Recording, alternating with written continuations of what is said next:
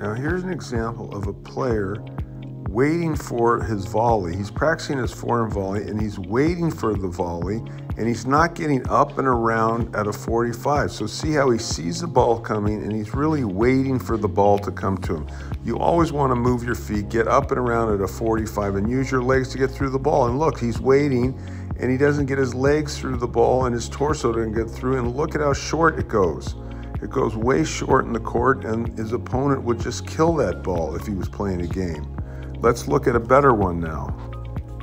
Okay, now here's a much harder volley, and you see that he picks it up way earlier and he moves around quickly to a 45. See his legs move around at a 45 and addresses the ball with his right foot there and presses and stretches his legs through the ball and gets his torso through the ball. And you see it lands way deeper through the court and makes it a much tougher volley. And let's watch the 45 right here as he gets there. So he moves around, and right there, that's where he's at the 45, and he gets his legs through the ball and his torso and makes a nice deep shot.